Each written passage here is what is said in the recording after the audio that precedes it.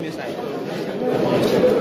acting anti-graft agency chairman, Mr. Ibrahim Magu, making his way into the Senate chamber. He's here for a second time in the hope of being confirmed as the chairman of the Economic and Financial Crimes Commission, EFCC.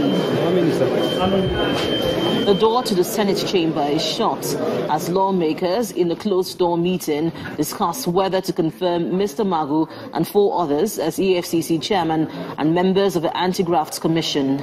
Of the nomination of the chairman. But moments later, the Senate spokesman tells journalists the outcome of the executive session.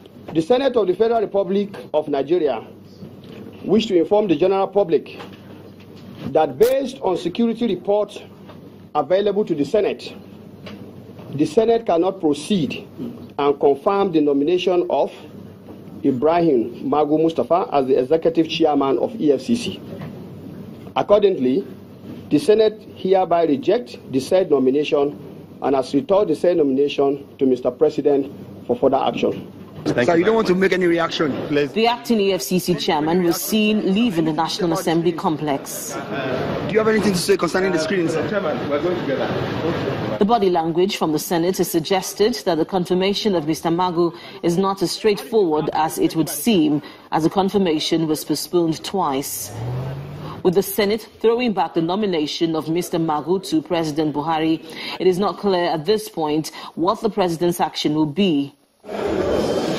Nevertheless, the Senate president went ahead to welcome and swear in 3 lawmakers from Rivers State.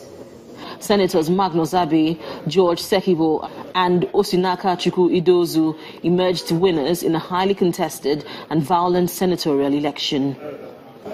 Linda Akibe, Channels Television News.